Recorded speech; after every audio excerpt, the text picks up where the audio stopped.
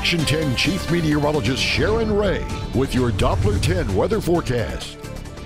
Well, believe it or not, we did have a cold front go through. Certainly not much cold air with it, but it did bring the heat and humidity down a little bit today, and that front is to the south of us. And right now, yeah, it's still hot out there, but not record-breaking today. In fact, we're sitting at 90 at the Naval Air Station, and Port Aransas, kind of hot out there, 90 degrees. Alice at 91 and Robstown 90.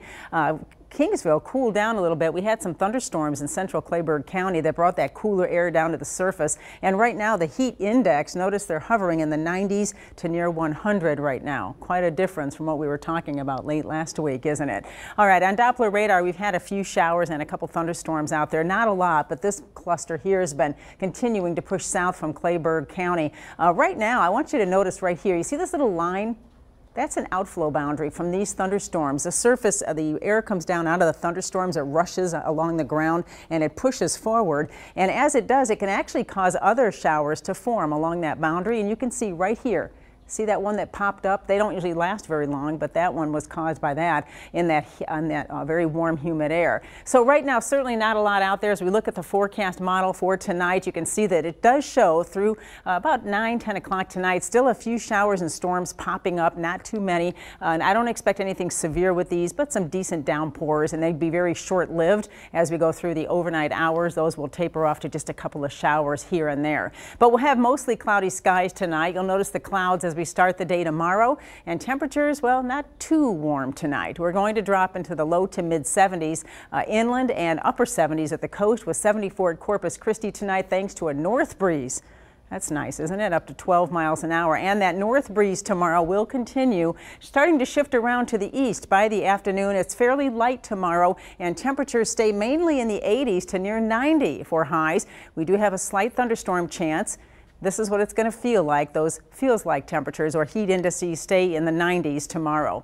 Forecast highs for the coastal bend for your Tuesday. Now notice the average high this time of year is 91. So we're actually going to be a little bit below average tomorrow, right around 89 Corpus Christi, upper 80s to near 90 inland, and at the beaches mid 80s tomorrow. And at the beaches, we're looking at 2 to 3 foot waves. The water temperature, it's at 87 at Port Aransas and 88 degrees at Bob Hall Pier.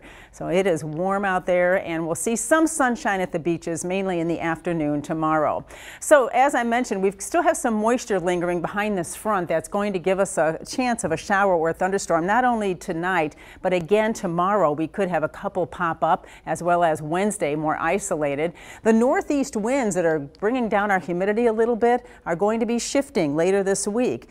And we watch the dew points for this. This is the dew point tracker. And remember, when we talk about dew points, it's like humidity. The lower these numbers, the better it's going to feel.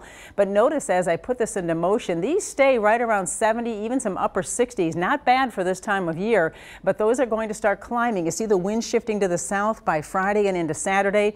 Those dew points will climb, and that's going to bring those temperatures up. So with that, the wind is going to pick up too. And this weekend, we'll see winds gusting as high as 30 miles an hour. Here is your 7-day forecast then, with temperatures staying closer to normal through the middle of the week. We still have an isolated storm chance Wednesday, and then we're dry for the rest of the week, but temperatures start to climb. Nights warm up back into the upper 70s to near 80, and those heat indices, those start to climb. If you wonder what the heat index is and why it has an effect on you, we're going to toss it out to Cole Vaughn. Now he's live at Cole Park, and Cole is going to explain why the heat index is important and why it's so hard to cool down in it. Cole?